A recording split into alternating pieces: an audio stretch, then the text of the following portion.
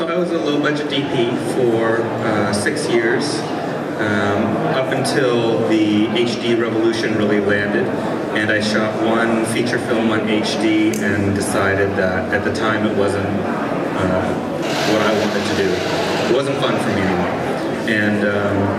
And I went off and I actually started a photo marketing company that did very well, and I wanted to make a video booth. And we made a lot of custom hardware and custom software for the photo booth company. So I said, okay, what do I need for a video booth? And I was like, I need a camera that shoots 24 raw frames a second for under $10,000, and it just didn't exist. So I started getting into, well, what do I need to do to make one? And through my research in that, I realized if I can pull this off, there are a lot of other people out there that would be interested in something like this.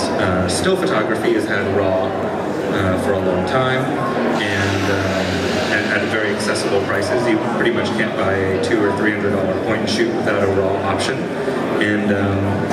But motion picture, the RAW shooting cameras were in the $50,000 and up range when I started this sort of process of exploring it, and I thought that was wrong, and that we should make one that is more accessible.